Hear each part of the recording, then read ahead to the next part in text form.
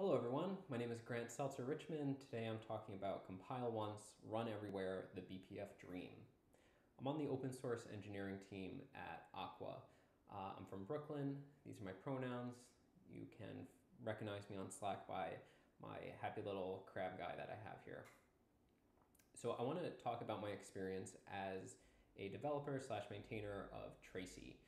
Tracee is a Linux runtime security and forensics tool which uses eBPF to attach to hundreds of different hooks, whether they're system calls or LSM hooks or kernel probes or network events using TC.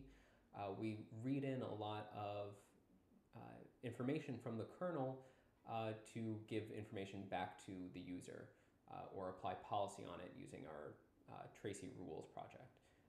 So we could see here in this example, execve is being traced, and we're reading in all this information and displaying it to the user.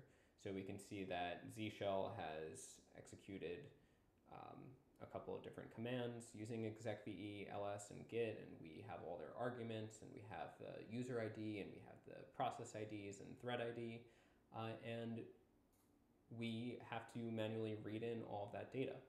So in this example here, we are, based on the kernel version, reading in different fields within the task struct to get some information. This might not be exactly relevant to the execve example, but we have different parts of our code that look exactly like this all over Tracee's BPF code, which is a challenge because it's a lot of information to keep track of just for reading in the fields that we want, let alone when those fields get relocated to different places. So it's a challenge to not have a stable API in Linux for reading in the information that we need, which is why we're very excited about CORE. CORE is a concept that's enabled by libbpf.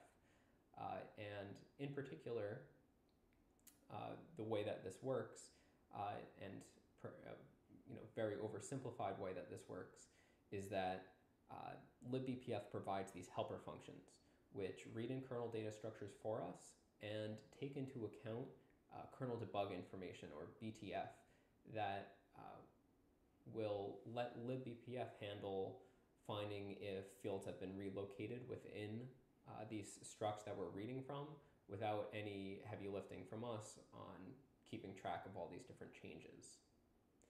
So I want to show you a quick example of what this enables for us as Tracee developers, as well as for you as a Tracee user or as somebody developing any eBPF code making use of CORE. So as the name says, we can compile once and run everywhere. So here on my development machine, which is a 5.12 kernel, I can run Tracee, have it work perfectly, reading in kernel information, and distribute that same exact file to this 4.18 kernel, and also have it work perfectly, reading in the same information, potentially from different kernel fields. And we could see that it's the same exact file. So in Tracee, we have this macro that we have defined, and under the hood, it's just essentially just calling BPF probe read, a helper function for reading from kernel memory into a variable on the stack. And if CORE is defined, we, instead of BPF probe read, are using BPF core read, which will use that BTF information to find the relocations of various kernel struct definitions. Here's it in action. So we have just this simple helper function for getting a mount namespace ID. And we're just using read kern. Under the hood, it's either using BPF probe read or hopefully BPF core read, depending on the compilation target. Another big place that CORE has changed our code base is in the include statements. So if CORE is not defined, we have to import all of the header function or header files from user API, or all the different definitions that we rely on for reading from kernel data structures. If CORE is defined, we have this vmlinux.h file and this CORE missing definitions file. And let's talk about what those two are. So vmlinux.h is very interesting. I wrote a blog post about it, so you can check that out on the Aqua blog or on my personal blog. But it's a generated file. It's generated from the vmlinux file. So vmlinux is the compiled kernel stuffed inside of an elf file. And it, based on that file, will find all the type definitions in the compiled kernel. So this file on my system is 150,000 lines. So it has all the definitions, and it's used as a baseline for the libbpf helper functions to, essentially a baseline for you to work with in your BPF code, and for the libbpf helper functions to find the relocations. The downside to this very convenient vmlinux.h file is that it does not take into account the helper functions and the macros that you rely on in the actual header files. So I had a conversation on the mailing list about this, and to be honest, the best solution that we came up with for right now is to redefine all of the macros that we would otherwise rely on, or functions that we would otherwise rely on.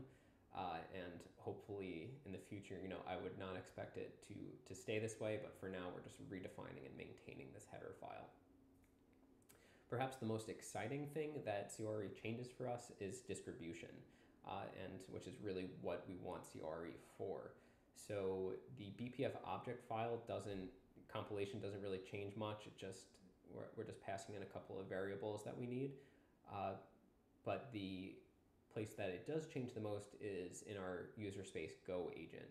So using Go's new embed package and directive, we take that BPF object and we embed it in the Go binary.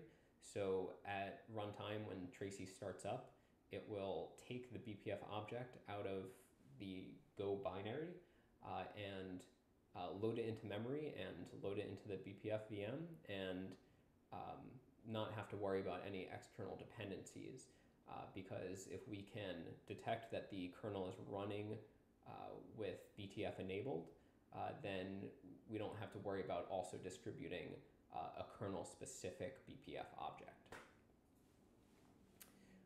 And probably more exciting than distribution is the things that have yet to come. So a lot of this is working upstream, but working upstream for a better solution to the missing definitions header file. So one of the ideas that someone came up with in that mailing list conversation is to have a clang built in for checking if a type is already defined, which would enable us to have vmlinux.h, but also enable us to import the header files that have the information that we need, like the macros or functions. This is not unique to CORE, but it would be great to have better verifier output related to these CORE header or helper functions, because we certainly ran into a lot of issues that were difficult to debug. Again, not CORE or unique to CORE is missing documentation. So there's a really good blog post that Andre, the maintainer of libbpf, has written. That's a very good guide for CORE that we certainly relied on for getting this feature into Tracee. But I'm, at the time of recording this, really working hard to contribute documentation upstream.